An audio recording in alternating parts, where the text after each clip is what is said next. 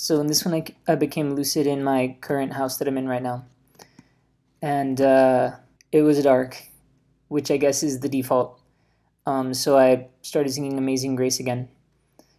And probably because of that, when I walked out, it was daytime, which was good, but there was a bunch of like Baptist choirs all around singing.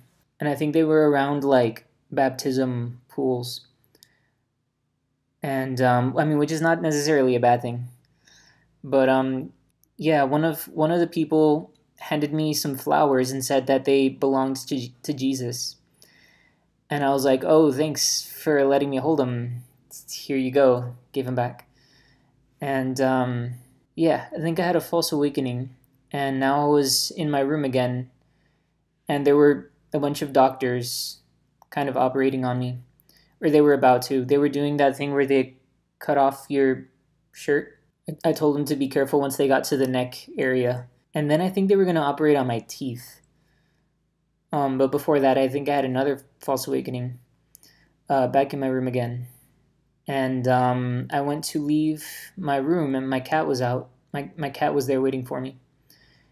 And at this point, I was questioning whether it was really a dream or not. I guess because she sometimes is outside my room. But it still was a dream. And went to leave the house again.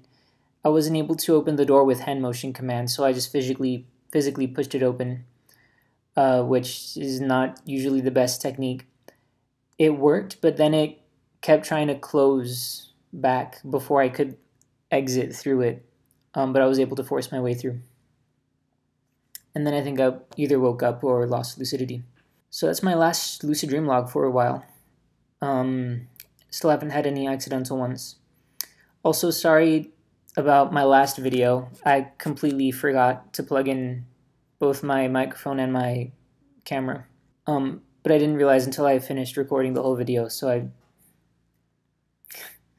I figured I'll just keep it. Not much else to say. Hope you guys are doing well with your own lucid dreaming journeys.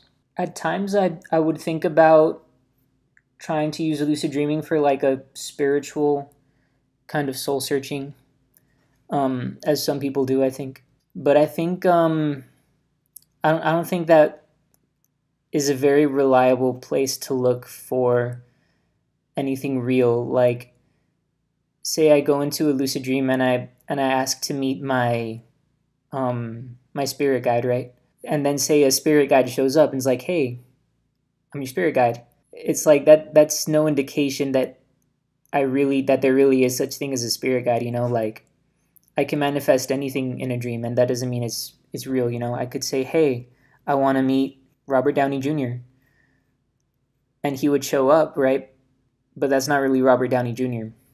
Like in a dream you can make yourself see anything, so I don't know. I don't think that's a good thing, a good place to look for meaning.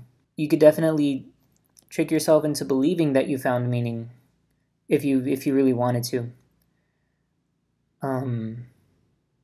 But I've done that before without needing to lucid dream, so I never ended up doing that kind of thing. But yeah, that's it. Life goes on.